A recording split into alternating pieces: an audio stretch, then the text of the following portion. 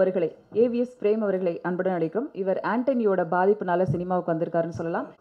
Thanks. இதான் என்னோட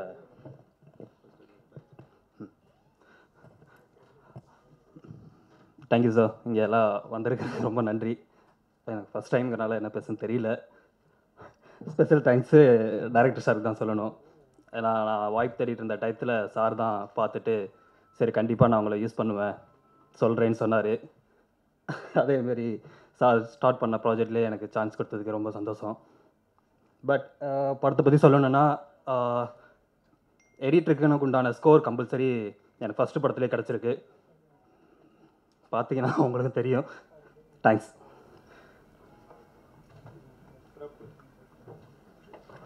ஒரு மர்டர் மிஸ்ட்ரி படத்தை எதுக்கு? எல்லாருக்கும் வணக்கம். என்னோட பேர் ஹாரிசன். இந்த படம் எனக்கு முதல் படமாக டைரக்டர் அவர்கள் எனக்கு வாய்ப்பு கொடுத்தாரு. இதில் பாடல் எதுவும் இல்லாததுனால பேக்ரவுண்ட் ஸ்கோர் வரைக்கும் பண்ண வேண்டியதாக இருந்தது. அது நம்ம முடிஞ்ச அளவுக்கு அந்த படத்துக்கு தக்க இதில் பண்ணியிருக்கோம். அடுத்த வாய்ப்பு இன்னும் சாங்ஸ் எல்லாம் பண்ணுறதுக்கு வாய்ப்பு கிடைச்சா நல்லா பண்ணலான்னு. எல்லாருக்கும் வணக்கம்.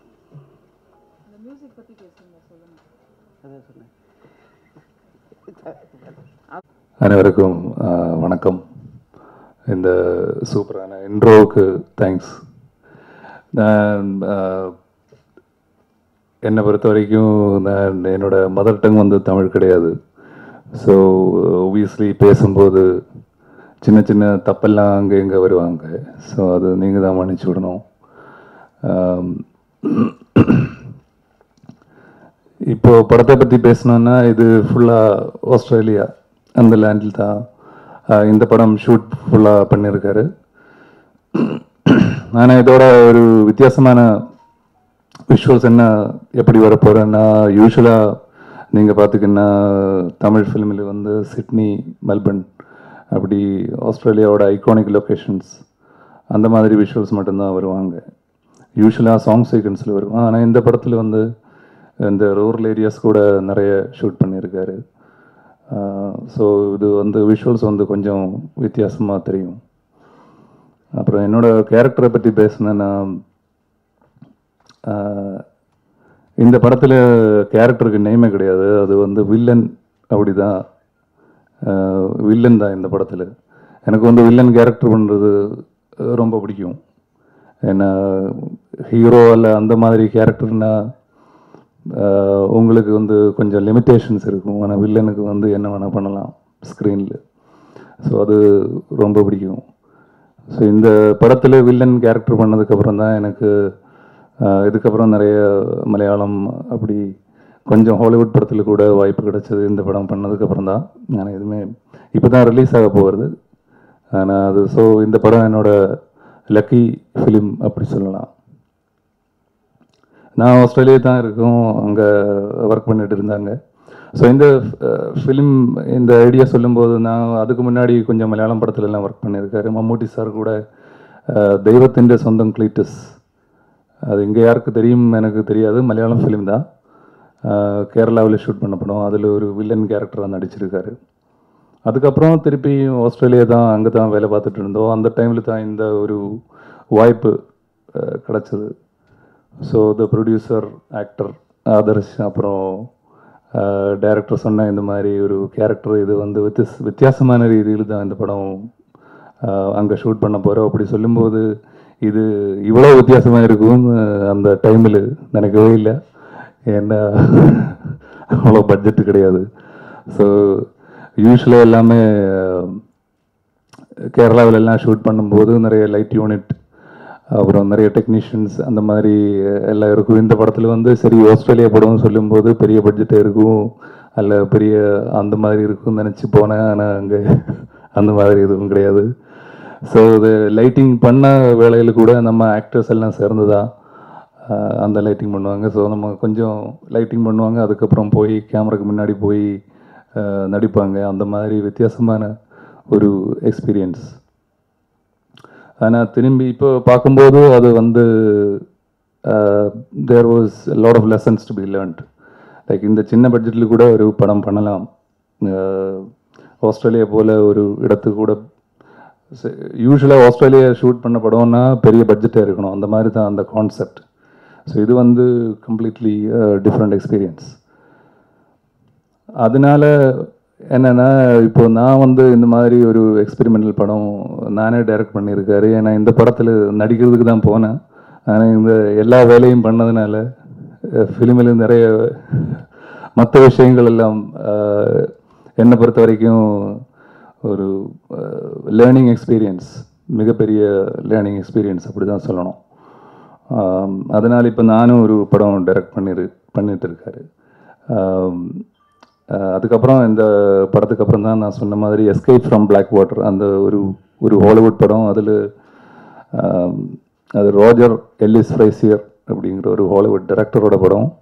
அதில் இசையா வாஷிங்டன், கெவின் மெண்டலியோர், டக் ஹட்சிசன், அந்த மாதிரி ஹாலிவுட்டில் பெரிய ஆர்டிஸ்ட் ஒர்க் பண்ண ஒரு ஃபிலிம். அது நம்ம கேரளாவில் ஆதிரப்பள்ளி ரெயின் ஃபாரஸ்ட், அந்த வாட்டர் ஃபால் அந்த ஏரியாவில் தான் ஷூட் பண்ணேன்.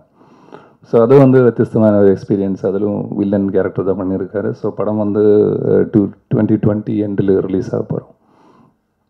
ஸோ இந்த படத்துக்கு சின்ன பட்ஜெட் படம், சின்ன பட்ஜெட்டில் பண்ணியிருக்காரு. ஆனால் படத்தோட அவுட் வந்து கொஞ்சம் டிஃப்ரெண்ட்டாக இருக்கும், என்டர்டெயின்மெண்ட்டாக இருக்கும்.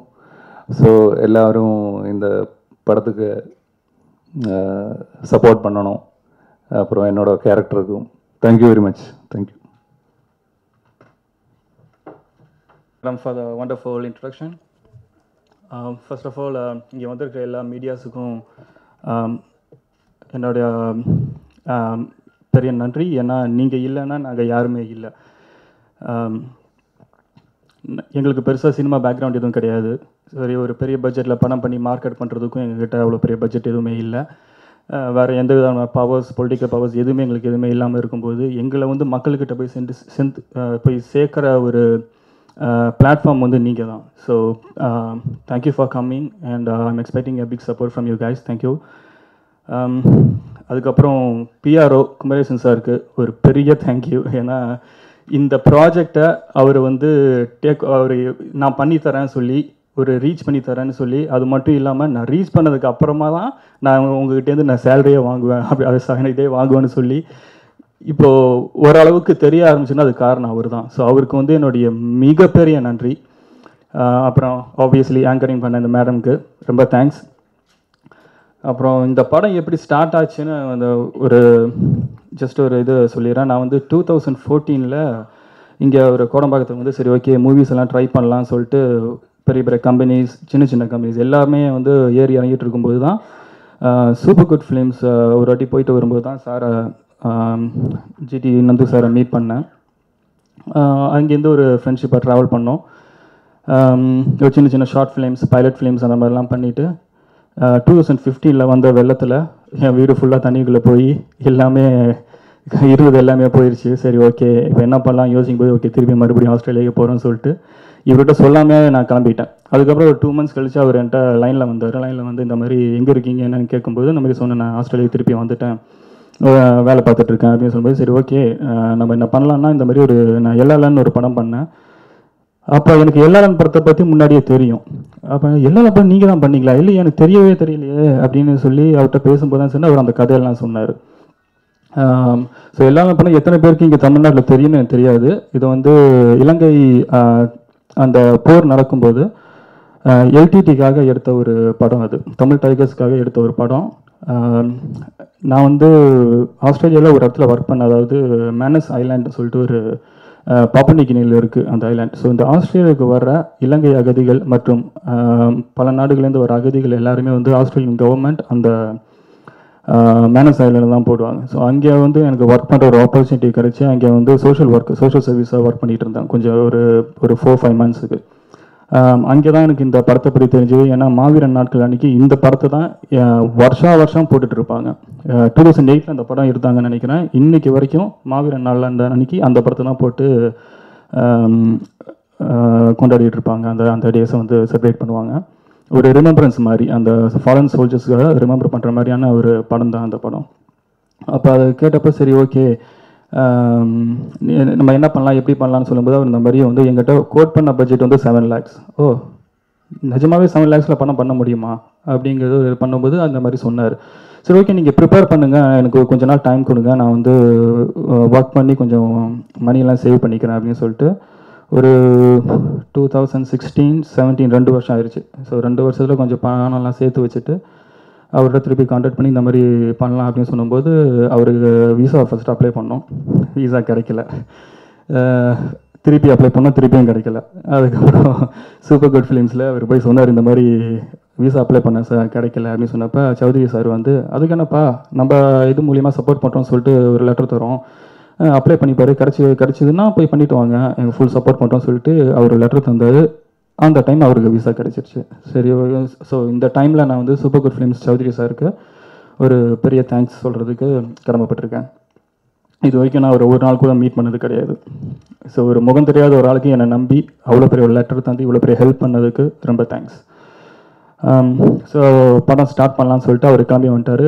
கேமராமேன் வந்து எக்ஸாம் முடிஞ்சு கையோடு தூக்கிட்டு வந்துட்டோம் அவர் 2 பேரும் வந்து நாங்கள் படம் ஸ்டார்ட் பண்ணோம். ஸ்டார்ட் பண்ணி நடுவில் ஆஸ் யூஷுவல் எல்லா டேரக்டரும் சொல்கிற மாதிரி அவர் வந்து 7 lakh முடிஞ்சு இன்னும் கொஞ்சம் காசு தேவைப்படும் அப்படின்னு சொன்னார்னா சரி ஓகே ஃப்ரெண்ட்ஸ் எல்லாம் கொஞ்சம் இது பண்ணி க்ரௌட் ஃபண்டிங் மாதிரி கொஞ்சம் அரேஞ்ச் பண்ணிட்டு படம் கம்ப்ளீட் பண்ணிட்டோம். ஒரு 42 days ஷூட்டில் படத்தை கம்ப்ளீட் பண்ணிட்டோம். இப்போ படத்தை கம்ப்ளீட் பண்ணிட்டு இங்கே வந்து எடிட்டிங் அப்போ தான் பிரேம் இங்கே தான் ஒரு பெரிய ஹெல்ப் பண்ணார். வந்து டெய்லி வந்து அவர் ஏன்னா டே டைமில் அவர் டே ஜாப் பண்ணுவார். ஸோ நைட்டில் வந்து எங்கள் படத்துக்காக வந்து ஒர்க் பண்ணிட்டு போவார். அதே மாதிரி தான் நம்ம மியூசிக் டைரக்டர் படம் எல்லாம் முடித்ததுக்கப்புறம் மியூசிக்கு வந்து இல்லை போட்டு சரியில்லைன்னு சொல்லி டைரக்டர் வந்து திருப்பி வேலை வாங்கி எப்படியோ படம் வந்து கம்ப்ளீட் பண்ணி தந்துட்டார். இப்போ டைரக்டரை பற்றி என்ன சொல்கிறதுனே தெரில. ரொம்ப கோவக்காரர். ஃபர்ஸ்ட் ஆஃப் ஆல் டப்புன்னு கோவம் வரும். ஆனால் வேலை தெரிஞ்சவர். நான் யோசிப்பேன் நிறைய வாட்டி, ஏன் இவர் கெட்டவன் ஒரு பெரிய ப்ராஜெக்ட் ஸ்டார்ட் பண்ணி எல்லாரும் ஒரு மிக பிரம்மாண்டமான ஒரு படம் போருக்கு நடுவில் எடுத்துகிட்டு வந்து இவ்வளோ டேலண்ட் இருக்கிறாரு, ஏன் இது வரைக்கும் படம் பண்ணலன்னு. அதுக்கப்புறம் தான் தெரிஞ்சு அவர் நாக்கில் சனி உட்காந்துருக்காருன்னு. அவர் வாய் பேசுறதுனாலே வந்து அவருக்கு வந்து சான்ஸ் கிடைக்காது. இது யாரும் இருக்குது படம் பண்ணாமல் இல்லை, யாரும் படம் கொடுக்கலங்கிறது எனக்கு அப்போ தான் தெரிஞ்சுது. சரி, அப்போ தான் நாங்கள் ரொம்ப ஃப்ராங்காக பேசுவோம், நாங்கள் ரொம்ப ஃப்ரெண்ட்லியாக பேசுவோம். ரொம்ப ஃப்ரெண்ட்லியாக இருந்து அங்கே பகலில் ஷூட் முடிச்சு நைட் ஃபுல்லாக உட்காந்து நெக்ஸ்ட் டே என்ன பண்ணலாங்கிறது ஃபுல்லாக பிளானிங்கில் பண்ணி இப்போ நான் சொல்கிறேன் அவருக்கு இவர் ஒரு 10 லட்ச ரூபாய்க்கு நீங்கள் ட்ரெய்லர் பார்த்துருப்பீங்க. இப்போ ஸோ இந்த ட்ரெய்லர் பார்த்து உங்களுக்கு ஒரு ஐடியா கிடச்சிருக்கும் குவாலிட்டி எந்த அளவுக்கு வந்திருக்குங்கிறது. நான் வந்து பெரிய பிரம்மாண்டம் ஹாலிவுட் ஃபிலிம் ஒரு பாகுபலி படம் மாதிரி அப்படிலாம் நான் சொல்லலை. பட் ஆனால் இருந்தாலும் ஒரு குவாலிட்டியான படம் வந்திருக்காரு. ஸோ இவர் கையில் எல்லாம் வந்து ஒரு பெரிய பட்ஜெட்டோட ஒரு நல்ல ஆர்டிஸ்ட் நல்ல பெரிய ஆர்டிஸ்ட்லாம் கிடச்சிருந்தாங்கன்னா கண்டிப்பாக ஒரு டாப் 3 டைரக்டர்ஸ்குள்ளே அவர் வர்றதுக்கான எல்லா குவாலிஃபிகேஷன்ஸும் அவருக்கு இருக்குது. அதுலேயும் என்னைய ஹீரோவாக்கி ரொம்ப கஷ்டப்பட்டார் அவர். நிறையா டேக்ஸ் எல்லாம் போய் ஹீரோயின் ஏன்னா நாங்கள் எல்லாருமே நியூ ஆர்டிஸ்ட். பட் இருந்தாலும் எங்களை மோல்டு பண்ணி பேஷண்ட்டாக இருந்து அந்த அவர் கோவத்தெல்லாம் கொஞ்சம் அடக்கி எல்லாத்தையும் எங்களை ஹேண்டில் பண்ணி படத்தை எடுத்து நான் ஃபைனல் அவுட்டை பார்த்தோன்னா நான் வந்து எனக்கு என்ன சொல்கிறேனே தெரில. இத்தனைக்கும் டப்பிங் கூட என் வாய்ஸ் கிடையாது, வேறு ஒருத்தர். ஏன்னா நான் இங்கேருந்து சம்பாதிச்சு கொஞ்சம் அனுப்பி வைக்கிறத வச்சு தான் கம்ப்ளீட் பண்ணது எல்லாம். ஸோ அதனால் எனக்கு இங்கே வந்து பண்ண முடியல. படம் ஃபுல்லாக கம்ப்ளீட் ஆகி சென்சர் முடிச்சதுக்கப்புறம் தான் என்னால் இங்கே வர முடிச்சுது. இந்த படத்தோட அவுட் பார்த்து நிறைய பேர் ஹெல்ப் பண்ணுறதுக்கு ரிலீஸுக்கு ஹெல்ப் பண்ணுறதுக்கு வந்தாங்க. ஸோ இப்போ வந்து இந்த ப்ரொமோஷன்ஸுக்கு மட்டுமே இந்த ப்ரெஸ் மீட் எல்லாமே சேர்த்து எங்களால் வந்து ஒரு 5 lakhs செலவு பண்ண முடிஞ்சதுன்னா அது காரணம் இந்த படத்து மேலே வச்ச நம்பிக்கையை வச்சு நிறைய பேர் வந்து எங்களுக்கு ஹெல்ப் பண்ணதுனால தான். இப்போ ரிலீஸுக்கு நாங்கள் போகிறோம். ஸோ ரிலீஸுக்கும் நிறைய பேர் ஹெல்ப் பண்ணிகிட்டு இருக்காங்க. ஸோ இந்த மாதிரி இந்த படத்தோட அவுட் பார்த்துட்டு எங்களுக்கு ஃப்யூச்சரில் ஒரு நல்ல லைஃப் அமையுங்கிற ஒரு நம்பிக்கையில் தான் நான் இன்னும் இருக்கேன். வேறு ஸோ ஓகே, இந்த படம் நான் பர்சனலாக ஏன் பண்ணேங்கிறதுக்கு என்னென்னா, நான் வந்து இந்த சொன்னேன் இல்லையா, இந்த மாதிரி கம்பெனிஸ்லாம் ஏறி இறங்கி வந்துட்டு இருந்தேன். ஸோ அப்போ எல்லாருமே அந்த டைம்லலாம் வந்து 2014-15 காலத்துலலாம் ஒன்று ஷார்ட் ஃபிலிம் பண்ணுவாங்க, இல்லை பல படத்தங்களில் வந்து சின்ன சின்ன ரோல்ஸ் பண்ணிட்டு பல வருஷங்கள் காத்திருந்து ஒரு சான்சஸ் கிடைக்கும், ஒரு பிரேக் த்ரூ மாதிரி. இல்லாட்டி ஏதாச்சும் ஒரு ரெக்கமெண்டேஷன் அந்த மாதிரி எல்லாம் கிடைக்கும். ஸோ நம்ம என்ன பண்ணலாம்னா ஷார்ட் ஃபிலிம் எடுத்துகிட்டு போனால் இப்போ எல்லாருக்கும் ஆளாளுக்கு ஷார்ட் ஃபிலிம் எடுத்து போய் காமிக்க ஆரம்பிச்சிட்டாங்க, பழைய ஃபிலிம் எடுத்து காமிக்க ஆரம்பிச்சிட்டாங்க.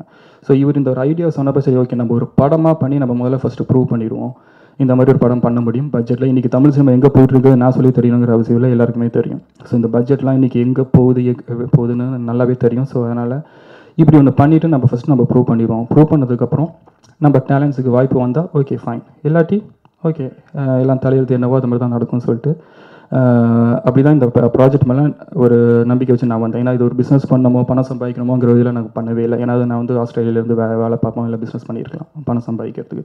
ஸோ முழுக்க சினிமா மேலே இருக்கிற பேஷன், நடிக்கணுங்கிற ஒரு ஆர்வம், அந்த ஒரே காரணத்தினால தான் இந்த படத்தை நான் நடித்து ஒரு தைரியமாக ப்ரொடியூஸ் பண்ணி. ஏன்னா இந்த அமௌண்ட் எனக்கு பெரிய அமௌண்ட், இந்த 10 லட்சங்கிறது என்னை பொறுத்த வரைக்கும் இதை சம்பாதிக்க எவ்வளோ கஷ்டப்பட்டேங்கிறது எனக்கு தான் தெரியும். இவர் சொன்னதுக்கப்புறம் 2 இயர்ஸ் ஆச்சு எனக்கு இந்த 10 லட்சம் எனக்கு கேதர் பண்ணுறதுக்கு. 7 lakhs சொன்னார். ஸோ 7 lakhs அது கேதர் பண்ணுறதுக்கு எனக்கு வந்து 2 இயர்ஸ் ஆச்சு. ஏன்னா என்னோடய ஃபேமிலியும் பார்த்துக்கணும், என்னையும் பார்த்துக்கணும், அதுக்கப்புறம் இந்த படத்துக்காக சேவிங்ஸும் எடுத்துக்கணும் அப்படிங்கிற ஒரு கான்செப்ட்னால இனிமேல் எல்லாருமே வந்து நான் நம்புறது வந்து இந்த மீடியா உங்கள் கையில் தான் இருக்குது. ஸோ இந்த மாதிரி ஒரு சின்ன ஒரு ப்ராஜெக்டை நீங்கள் தான் வந்து ஸ்ப்ரெட் பண்ணி மக்கள்கிட்ட கொண்டு போய் சேர்த்து ஹோப்ஃபுல்லி இதுக்கான ஒரு போதிய வரவேற்பு கிடைக்குங்கிற ஒரு நம்பிக்கையில் நான் தேங்க்யூ சொல்லிக்கிறேன். தேங்க்யூ, நன்றி, வணக்கம். அப்படிலாம் கொடுக்கலங்க, அவர் கேட்டு வாங்கிட்டார். நீங்கள் அஜித் ஃபேனுங்கள அதனால் நீங்கள் வந்து இது பண்ணுங்க சொல்லி கேட்டு வாங்கிட்டார். வேறு வழி, அது கூட ஒரு பழைய பைக், என் அப்பாவோட பழைய பைக் எடுத்து கொடுத்தேன், அவ்வளோதான். மற்றபடி பைக்கெல்லாம் இதெல்லாம் வாங்கி கொடுக்கலங்க, அவர் கேட்டு வாங்கிட்டார், அதுதான் உண்மை. சரி, அந்த காரணத்தை வந்து டைரக்டரே இங்கே வந்து இப்படி ஒரு சம்பவம் கெட்டவன் டைமில் கூட அமையல. ஓகே, வணக்கம். வணக்கத்தை நான் சொல்ல வார்த்தை இல்லை, வார்த்தையாய் நான் சொன்னால் அது வணக்கம் இல்லை. விழியோடு விழி பேசினால் அதை காதல் என்பார், விண்ணோடு கவி பேசினால் அதை கவிதை என்பார், தூய பண்ணோடு யார் பேசினாலும் அதை தமிழே என்பார், நேச நெஞ்சையெல்லாம் தொட்டு விட்டால் அதை உறவே என்பார். தொட்டிருப்பேன் என்ற நம்பிக்கையில் தொடங்குகிறேன், இன்னும் தொட. பெரும்பாலும் மேடையில் ஏறப்போ எல்லோரும் மேடையை தொட்டு கும்பிடுவாங்க. சில பேர் மேடையில் இருக்கிறவங்களோட காலை தொட்டு கும்பிடுவாங்க. மேடைக்கு முன்னால் இருக்கிறவங்களோட காலை எத்தனை பேர் தொட்டு கும்பிட்டுருப்பாங்கன்னு எனக்கு தெரியல. என்னடா அவன் காலை பிடிக்கிறான்னா முதலமைச்சர் ஆகணுமோ துணைமைச்சர் ஆகணுமோ அப்படிங்கிற நோக்கங்கள்லாம் எனக்கு இல்லை. ஆமாம், ஒரு படம் பண்ணோம், அதுவும் ஆஸ்கார் அவார்டு வாங்குகிற ஒரு படம் பண்ணோம். அது இயேசுநாதரை பற்றி படம் எடுத்தால் அந்த ஆஸ்கார் அவார்டு வாங்கலாம். கண்டிப்பாக பிள்ளையாரை பற்றி படம் எடுத்தோம்னா சாப்பிட்றப்ப கப்பு கொடுப்பாங்கள்ல தொட்டுக்கு வச்சு, அந்த கப்பு கூட கொடுக்க மாட்டானுங்க. ஆமாம், ஆக்சுவலாக விஐபி அப்படிங்கிறத கூப்பிட்டு ஒரு ஃபங்க்ஷன் அப்படிங்கிறது பண்ணுவாங்க.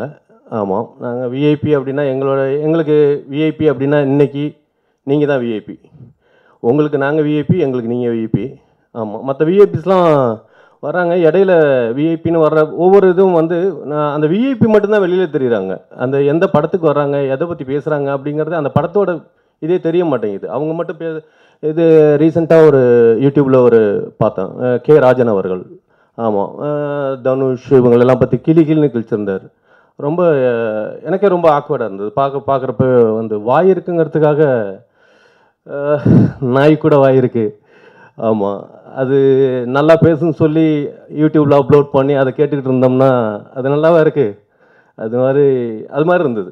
அது மாதிரி எல்லாம் இருக்கக்கூடாதுங்கிறதுக்காக தான் எந்த ஒரு விஐபியும் பர்டிகுலராக கூப்பிடல, வேணான்னு சொல்லி. ஏன்னா விஐபிலாம் வந்தவங்க விஐபி மாதிரியே பேச மாட்டேங்கிறாங்க, வெறும் பி மாதிரி பேசுகிறாங்க. ஆக்சுவலாக B means people. விஐபினா very important people, பின்னா பீப்புள் அப்படி தான் நான் சொல்கிறேன். வேறு எதுவும் தவறான கருத்துக்களோ நோக்கங்களோ அது மாதிரிலாம் கிடையாது. அடுத்தாப்புல என்னோடய பேர் வந்து இந்த ஆக்சுவலாக என்னோடய ஃபுல் நேம் வந்து நந்தவனம் நந்தகுமார் கண்டியர், அதுதான். அப்புறம் நந்துன்னு கூப்பிட ஆரம்பித்து ஜிடி நந்து அப்படிங்கிறது தான் இது. அப்புறமேல் ஒரு ஸ்டேஜில் வந்து கெட்டவன் நந்து அப்படின்னு அது அடைமொழியாச்சு. ஆமாம், இந்த படத்தில் வந்து என்கே கண்டி அப்படின்னு பேரை வச்சுக்கிட்டேன். ஆமாம், நான் வச்சுக்கல. ஆக்சுவலாக வந்து ஒரு நியூமராலஜியில் போய் பார்த்தேன். அவர் வந்து என் கண்டித சாஸ்திரர். அவர் வந்து சொன்னார், உங்களுக்கு ஓகே நந்தகுமார் கண்டியர்னு நீங்கள் இருக்குங்க, ஆக்சுவலாக என்கே கண்டி அப்படின்னு வச்சுக்கோங்க அப்படின்னாரு. ஓகே, ஒரு நம்பிக்கை. ஆக்சுவலாக ஏஆர் ரஹ்மானுக்கு ஏஆர் ரஹ்மான் பேர் வச்சது வந்து ஒரு நியூமராலஜி அப்படின்னு சொல்லி அவரும் நமக்கு பேர் வச்சவரெல்லாம் எல்லாம் ஒரு ஒன் ஆஃப் கொலிக்ஸ் அப்படிங்கிறது மாதிரி. சப்போஸ் ஏஆர் ரஹ்மானுக்கு சூனாப்பனா அப்படின்னு பேர் வச்சிருந்தா கூட அது பிடிச்சி 2 இது இப்படி நின்று இருந்தால் கூட ஆமாம் சூனாப்பனா அவர்கள் ஆஸ்கார் வாங்கியிருக்காருன்னு நம்ம சொல்லியிருப்போம். ஸோ அதே மாதிரி எனக்கு என்கே கண்டி அப்படின்னு நல்ல வேலை கேஏஎன் போட்டது கேயூஎன்னா இருந்தால் கூட வச்சுருப்பேன் தப்பாக சொல்ல முடியாது எப்படி என்னன்னு எனக்கு தெரியல. அடுத்தாப்புல இது இந்த படத்தில் ஆக்சுவலாக இந்த படத்தோட அனுபவத்துக்கு நல்ல காமெடியான விஷயங்கள்லாம் சொல்கிறேன்னு இல்லை, அதெல்லாம் எனக்கு ரொம்ப வேதனையான விஷயங்கள். ஆமாம், இந்த படத்துக்கு இந்த படம் ஆரம்பிக்கிறதுக்கு முன்னாடி நீ என்னவா பண்ண அப்படின்னா பிச்சை எடுத்தேங்க. சீரியஸாக கெட்டவனுக்கு அப்புறம் நான் பிச்சை எடுத்தேன். ஆமாம், பிச்சை எடுத்தேன்னா பிச்சைக்காரன் அப்படின்னு சொல்லி ஒரு படத்தை ரெடி பண்ணி, நீங்கள் பிச்சைக்காரன் டைட்டில் வந்து இப்போ வந்தது, அதுக்கு முன்னாடியே நாங்கள் ஒரு டைட்டிலை ஃபிக்ஸ் பண்ணி ஓகே என்ன பண்ணலாமா அப்படின்னு இது பண்ணுறப்ப எனக்கு எல்லா ஆளனில் கிடைச்ச ஒரு அனுபவம் என்னென்னா, நம்மள்ட்ட கேமரா மட்டுமே இருந்தால் போதும், அதை வச்சு நம்ம படம் எடுக்கலாங்கிற ஒரு அறிவை நான் அங்கே தான் கற்றுக்கிட்டேன். ஏன்னா எதுவுமே இல்லாமல் நாங்கள் அதை எடுத்திருக்கோம், அங்கே எப்படி எடுத்திருக்கோம் அதுதான் அதோட அனுபவம் தான் இந்த படங்கள்லாம். பட் அது மாதிரி வந்து அந்த டைமில் வந்து ஒரு கேமரா மட்டும் எடுத்துக்கிட்டு ஓகே ஹிடன் ஷிக்கா நம்ம வந்து பிளான் பண்ணி ஒரு பிளான்லாம் அப்படின்னு அப்போல்லாம் வந்து தாடியெல்லாம் அப்படியெல்லாம் வளர்த்து அசல் பிச்சைக்கார மாதிரியே இருப்பேன் நான், ஒரு மெயின் கேரக்டர்.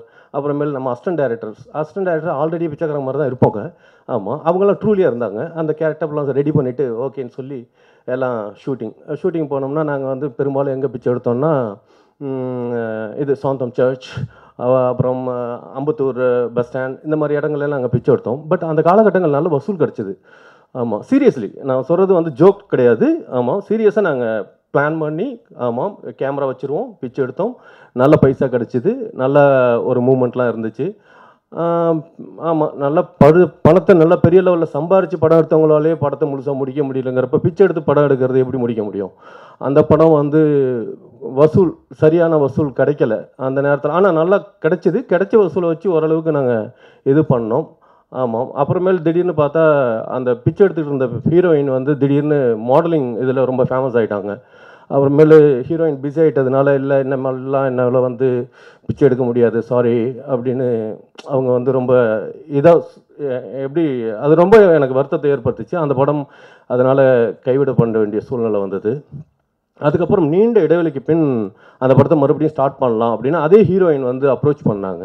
ஓகே கிடச்சதில் லக்கு அடிச்சிடலாம் அப்படின்னு சொல்லிட்டு மறுபடியும் பிச்சை எடுத்தோம். இப்போ இந்த டைமில் என்னென்னா கையில் காசும் கிடையாது, அந்த டைமில் வந்து நல்லா வசூலாச்சு. ஓகே ஃபைன் அப்படின்னு பிச்சை எடுத்தப்போ பிச்சை கிடைக்கல, காசு யாரும் போடலை. அந்த டைமில் போட்டாங்க கிட்டத்தட்ட 2010 நல்ல வசூல் கிடச்சிது. ஆனால் 2017 கிடைக்கல, ரொம்ப கஷ்டப்பட்டோம். என்ன அப்படின்னு அப்புறமேல அந்த சாந்தம் சர்ச்சில் பாதிரியார் அவர் நம்மளை பிச்சை எடுக்கிறப்ப பார்த்துருக்காரு இல்லையா, அவர்கிட்ட என்ன ஃபாதர் இப்படி இருக்குது அப்படின்னோடையும் இல்லை 2016 நவம்பர் 8ஆம் தேதியிலேருந்து எல்லாருமே பிச்சைக்காரன் ஆகிட்டானுங்க, அதனால் நீங்கள் வந்து ரொம்ப அப்படின்னு. எப்படி ஃபாதர் என்னாச்சு அப்படின்னா இல்லை அன்னைக்கு தான் 500 நோட்டையும் 1000 நோட்டையும் மாற்றிட்டானுங்க, அதனால் உங்களுக்கு வந்து அந்த மாதிரி ஆயிடுச்சு அப்படின்னோடனே ஓ அப்போ மறுபடியும் நம்ம படமே பண்ண முடியாதா அப்படின்னு நினச்சிட்டு இருக்கிறப்ப தான் இவர் அங்கேருந்து ஃபோன் என்ன பண்ணிகிட்டு இருக்கீங்க அப்படின்னு. ஆமாம் மாட்டினது ஆடு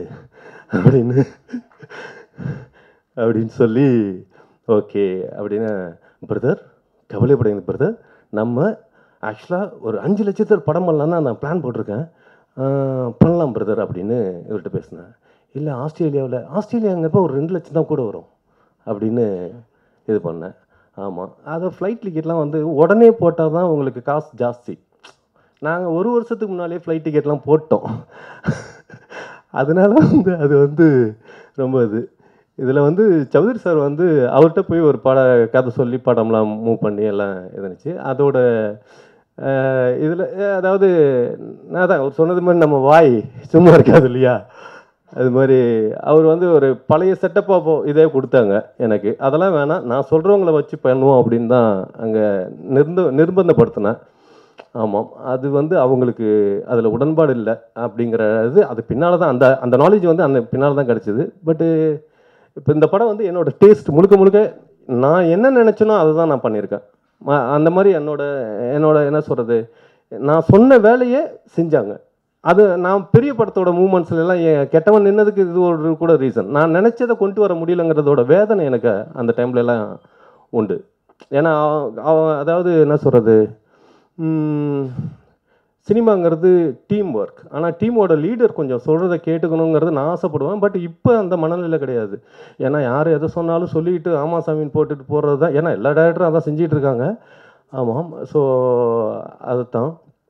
ஸோ 10 லட்சத்தில் ஒரு கெட்டவன் டைரக்டர் கெட்டவன் படத்தை ஒரு 3.5 கோடி ரூபாய்க்கு எடுத்து கைவிடப்பட்டு இப்போ 10 லட்ச ரூபாயில் என்னத்தை இவர் கிழிச்சிருக்க போகிறார் அப்படிங்கிறது மாதிரி தான் இருக்கும். சத்தியமாக சொல்கிறேன், 10 லட்ச ரூபாய்க்கு கிளின்னு கிழிச்சிருக்கேன். அதான் உண்மை.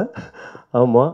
இந்த ரேஞ்சுக்கு நான் சேலஞ்ச் பண்ணி சொல்லுவேன், யாரை வேணுமாலும் இப்படி ஒரு படத்தை அவங்களுக்கு கொடுத்துட்டு பேச சொல்லலாம் அப்படிங்கிற அளவுக்கு தான் நான் அவங்கள்ட்ட பெட் பண்ணுவேன். அந்த அளவுக்கு தான் இருக்கும். படத்தையும் வந்து படம் பார்த்தவங்களுக்கு தெரியும், படம் வந்து 2 மணி நேரம் எடுத்துருக்குனாலும் ஒரு இங்கிலீஷ் படம் பேட்டர்னுக்கு உள்ளார என்ன நடத்தணுமோ அதை நான் பண்ணியிருக்கேன். ஆக்சுவலாக இந்த படத்துக்கு டே நைட் அப்படின்னு டைட்டில் வச்சதுக்கு ரீசன் வந்து எனக்கு தமிழ் மேலே பற்று உண்டு. ஆனாலும் தமிழுக்கான அங்கீகாரமாக மரியாதையை கிடைக்கிறது இல்லையே அப்படின்னு ஃபீல் உண்டு. சரி என்ன பண்ணலாம் அப்படின்ட்டு டே நைட்டு அப்படின்னா, பெரும்பாலும் டே நைட்னா காண்டமோட விளம்பரத்துக்கு டே நைட்டுங்கிறது வந்துகிட்டு இருந்தது. அதுக்கப்புறம் டே நைட்னு ஒரு சரக்கு ஒன்று இருக்குது. அது வந்து அந்த சரக்கு வந்து ஐயோ ரொம்ப ரொம்ப கேவலமான ஒரு சரக்கு. ஆனால் படமோ காண்டமோ அதை பற்றி இந்த படத்தை எடை போட்டுறாதீங்க. படம் வந்து குவாலிட்டியாக இருக்கும், படம் நல்லா இருக்கும். ஆமாம். வேறு விஷயங்கள் இந்த படத்தை பற்றி அப்படிங்கிறதுக்கு என்ன சொல்கிறது, எனக்கு வந்து பேசுறதுக்கு நிறைய கதை இருக்கிறதுனால எந்த கதையை சொன்னே தெரியாமல் ஆக்சுவலாக இந்த படத்தை பட்ஜெட்டுக்குள்ளார ஆரம்பிக்கணுங்கிறப்போ ஃபஸ்ட்டு ப்ரொடியூசர் கவுன்சில் போனேங்க. ஆமாம், மொதல் வந்து ப்ரொடியூசர் கவுன்சிலில் போய் மெம்பர் ஆகணும் அப்படின்னு போனோம். போய் கேட்டப்போ 3.5 லட்ச ரூபா கேட்டாங்க. மெம்பர் ஆகிறதுக்கு 3 லட்ச ரூபா அப்படின்னு இவர்கிட்ட வந்து சொன்னோனையும் சரி 3 லட்ச ரூபா கட்டி எடுக்க இது பண்ணுறோமே, 3 லட்ச ரூபாய்க்கு அவங்க என்ன கொடுப்பாங்க அப்படின்னு கேட்டார். நான் வந்து பல வருஷமாக நான் ப்ரொடியூசர் கவுன்சிலில் நான் போய் பார்த்துருக்கேன். கூடலாம் ப்ரொடியூசர் கூடலாம் நான் போயிருக்கிறதுல நான் என்னோடய அனுபவத்தில் போண்டாவும் சட்னியும் கொடுப்பாங்க பிரதர் அப்படின்னு. அப்படியா, அதுக்கு எதுக்குங்க 3 லட்ச ரூபா நம்ம கொடுக்கணும் அப்படின்னாரு. எனக்கு பெரிய அதுக்கு பதிலே சொல்ல தெரில. ஆமாம் சரிங்க, அப்போ கில்டுன்னு ஒன்று இருக்குது, அங்கே போய் நம்ம இது பண்ணுவோம் அப்படின்னாங்க. அங்கே போய் கேட்டோன்னே 30,000 ரூபா அப்படின்னாங்க. அட பரவாயில்லையே எப்படி அப்படின்னு ஒரு சந்தோஷப்பட்டார். ஆனால் அங்கே மோர் தான் கொடுத்தாங்க. ஆமாம்.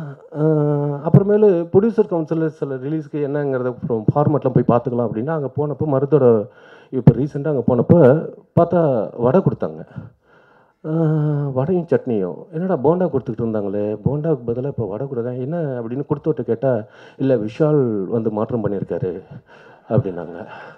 ஓ என்னடா அது அப்படின்னா அப்புறம் பார்த்தா போண்டா தின்னவங்களாம் ஒரு குரூப்பாகவும் வடை தின்னவங்களாம் ஒரு குரூப்பாகவும் இது பண்ணிட்டாங்க. எனக்கு சரி ஓகே ஃபைன், சரி வேணாம் நீங்கள் தயவு செஞ்சு அந்த விட்டுருவோம். 2வது ப்ரொடியூசர் கவுன்சிலில் பதிவு பண்ணாவே அவங்க எல்லாம் டுபாக்கூர் ப்ரொடியூசர் ஆயிடுறாங்க, படம் எடுக்காத ப்ரொடியூசராக போயிடுறாங்க. ஏன்னா ஏவிஎம் எடுக்கலை, எல்லாமே ப்ரொடியூசர் கவுன்சிலில் மெம்பராக இருக்கிறவங்கெல்லாம் எல்லாம் எடுக்காமல் போயிடுறாங்க. சரி எடுக்காத ப்ரொடியூசரை அங்கே எல்லாருமே நீங்கள் ஒரு 4 ப்ரொடியூசர் தான் படம் எடுத்துகிட்டு இருக்காங்க, பாக்கி எல்லாருமே ப்ரொடியூசர் கவுன்சிலில் வர்றாங்க போகிறாங்க மெம்பராக இருக்காங்க. அந்த சென்டிமெண்ட்டு 100% உண்மை அப்படின்னு அவரை நம்ப வச்சேன். ஆமாம், அவரும் ஒத்துக்கிட்டார். ஆமாம் நீங்கள் சொன்னதெல்லாம் பார்த்தா ஆமாம் பெரிய பெரிய ஜாம்பவான்களே படம் எடுக்காமல் போயிட்டாங்களே அப்படின்னு. ஆமாங்க, அந்த யூனியனில் சேர்ந்துட்டாவே எடுக்க முடியாதுங்க. ஆமாம், அதனால் வந்து சேராதீங்க. அப்போ நீங்கள் எந்த யூனியனில் இருக்கீங்க அப்படின்னோடனையும் அப்புறமேலு இல்லை நம்ம டேரக்டர்ஸ் யூனியனில் இருக்கோம் அப்படின்னு. அப்புறம் டேரக்டர்ஸ் யூனியனில் வந்து எனக்கு வந்து டேரக்டர்ஸ் யூனியனில் நான் மெம்பர் அப்படின்னப்போ எனக்கு டேரக்டர்ஸ் யூனியனில் மெம்பர் இது மெசேஜ் வர்றப்போ ஒவ்வொரு மெசேஜும் பார்க்குறப்ப பயமாக இருக்கும். ஆமாம், அந்த மெசேஜில் வந்து பார்த்தா ஒரு மாதத்துக்கு 5 பேர் செத்துருவானுங்க. ஐயோ எப்போ என் பேர் வரும் ஏன்டா அந்த யூனியனில் மெம்பர் ஆனோம் ஐயோ அப்படின்னு அவ்வளோ ஒரு வேதனையோட வெளிப்பாடு நிறைய எனக்கு உண்டு. இருந்தாலும் அவங்களுக்கு ஒரு நன்றி சொல்கிறேன். இன்னைக்கு போட்டிருக்க இந்த சொக்காவும் இந்த வேட்டியும் அவங்க பொங்கல் பரிசாக கொடுத்தது. ஆமாம், பரவாயில்ல, ஒரு மெம்பருக்கு பொங்கல் பரிசாவது கொடுத்துட்டாங்களே, படம் தான் கொடுக்கல, பொங்கல் பரிசாவது கொடுத்தாங்களே அப்படின்னு. ஸோ வேறு ஆக்சுவலாக சினிமாவுக்கு வந்து என்ன மாதிரிலாம் ஆக்கிட்டாங்கன்னு சொல்கிறேன். ஒரு ப்ரொடியூசரு இடையில ரொம்ப தேடுதலை நடத்திக்கிட்டு இருக்கிறப்போ ஒரு ப்ரொடியூசரை சந்த வாய்ப்பு கிடச்சிது. அட்வான்ஸ் கொடுத்தாரு. ஆமாம், 50,000 ரூபா அட்வான்ஸ் கொடுக்குறேன்னு சொல்லி ஃபஸ்ட்டு 5,000 ரூபா கொடுத்தாரு. 5,000 ரூபா கொடுத்தோன்னே உடனே ஆஃபீஸ் வெளில வச்சுருந்தாங்க. உடனே நான் எவ்வளோ கதை சொன்னேன். அவ்வளோ கதையும் அவர் நல்லா இல்லைன்னாரு.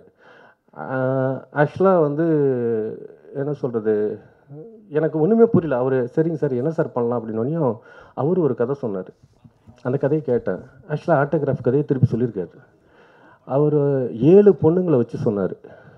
ஆமாம், சரி நமக்கு இதை ஓகேன்னு சொல்லிட்டோம்னா தான் படம் கிடைக்கும். 2வது சர்வைவல் பண்ணோம். நானும் வந்து பேச்சுலராக இருக்கிறப்போ ஓகே, கெட்டவன் டைமில் பேச்சுலர், அதனால் ஒன்றும் பிரச்சனை இல்லை. அதுக்கப்புறம் கல்யாணம் பண்ணி புள்ள அப்படின்லாம் இருக்குது, மாதம் ஆனால் ஓட்டணும் இப்படிங்கிற விஷயங்கள்லாம் இருக்குது. ஆமாம், அப்படிங்கிறதுனால ஆக்சுவலாக நான் அப்போ அந்த டைமில் வாடகை வீட்டில் இருந்தேன். இப்போ மாமனார் வீட்டுக்குள்ளே போய் நுழைஞ்சிட்டேன். இல்லை, ரொம்ப ஃப்ராங்காக, ஏன்னா சினிமாவில் எப்படி சர்வைவலுங்கிறது அவ்வளோ ஈஸி கிடையாது, அதனால தான் சொல்கிறேன். அவர் வந்து அட்வான்ஸ் கொடுத்தாரு. அப்புறமேல ஓகே, அவர் சொன்ன கதையை ஓகேன்ட்டேன். ஓகே, 7 பொண்ணுங்களும் வச்சு தானே ஓகே அப்படின்னு. உடனே அவர் வந்து ஹீரோயின் செலெக்ஷன் பண்ணிடுவோம் அப்படின்னாரு. உடனே ஓகே சார் அப்படின்னா உடனே ஹீரோயின் செலெக்ஷன் நடந்தது. ஆமாம், கிட்டத்தட்ட நிறையா பொண்ணுங்களாம் எல்லாம் வருவாங்க. இவர் தாம்மா கெட்டவன் டைரக்டர் அப்படின்னு என்னை இன்ட்ரடியூஸ் பண்ணுவாங்க. வணக்கங்கம்மா அப்படிமா. உடனே அடுத்தப்பல ப்ரொடியூசர் ரூமில் அவங்க உட்காந்து பேசி சரிங்க சார் அப்படின்னு போயிடுவாங்க. உடனே பாண்டிச்சேரியில் டிஸ்கஷன் அப்படின்னாரு. ஓகே,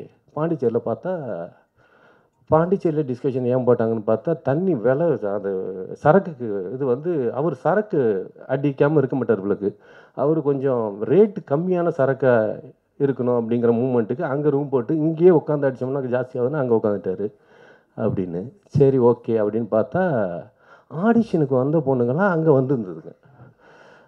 ஆமாம், என்னடா அது அப்படின்னு பார்த்தா, அப்போ இது சார் என்ன சார் இது செலெக்ஷன் எல்லாம் இல்லை சார், நீங்கள் வந்து எப்படிப்பா அவங்க பர்ஃபார்ம் பண்ணணும் என்ன அப்படிங்கிறத நீங்கள் சொல்ல வேணாமா, அதுக்காக தான் சார் வர சொல்லியிருக்கேன் அப்படின்னு. சரி ஓகே, வந்தாங்க, எல்லாம் மீட் பண்ணோம், இது பண்ணோம். ஆக்சுவலாக வந்து சத்தியமாக நான் எதுவும் பண்ணல.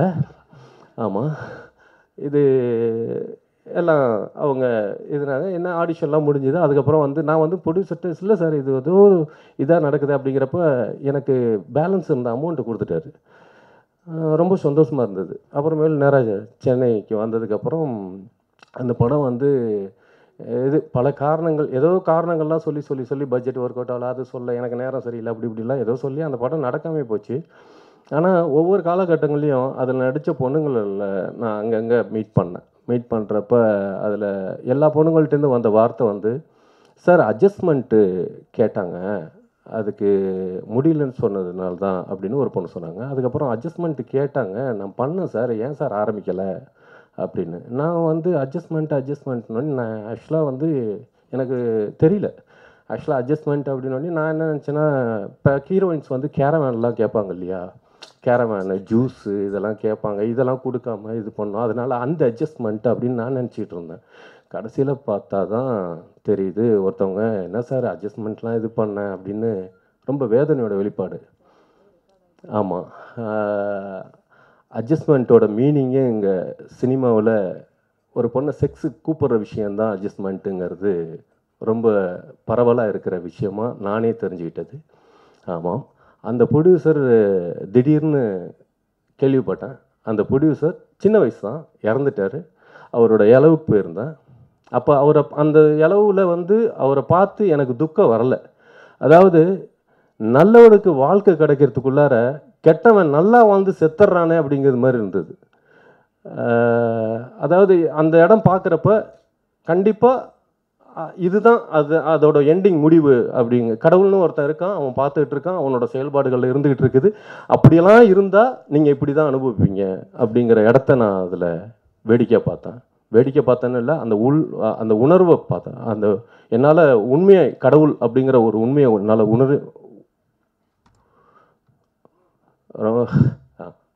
உணர முடிஞ்சுது. இல்லை, அதாவது தேவையில்லாமல் சம்மந்தம் இல்லாமல் அதிகமான விஷயங்களை பேசிகிட்டு இருக்கணும் அப்படிங்கிறது மாதிரி எனக்கு தோணுது. ஆமாம், ஆக்சுவலாக வந்து உங்கள் எல்லார்கிட்டையும் ஒரு விஷயம் கெஞ்சி கேட்டுக்கிறேன். ஆமாம், நான் சினிமாவை மட்டும்தான் நேசிக்கிறேன். நான் வந்து மியூசிக் காலேஜ் படிக்கிறதுக்காக தான் சென்னை வந்தேன்.